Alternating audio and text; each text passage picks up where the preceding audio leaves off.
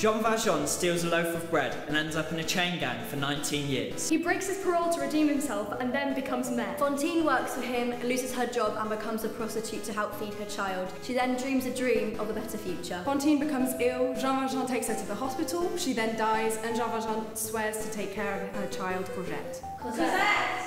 A policeman, Javert, recognises Valjean from the chain gang, discovers his true identity, and pursues him. In 1832, there are student uprisings in Paris. Valjean's daughter, Cosette, meets and falls in love with the revolutionary Marius. In the background of the relationship, there is Eponine, who is madly in love with Marius. She's deeply in the friend zone, but she helps him anyway. There's a big revolution, they build a barricade, and lots of people die dramatically. Valjean forgives Javert. Javert doesn't take it very well, throws himself off a bridge. Sometime later, Marius and Cosette tie the knots. Jean Valjean grows very old and confesses his sins to his daughter, and very quickly dies.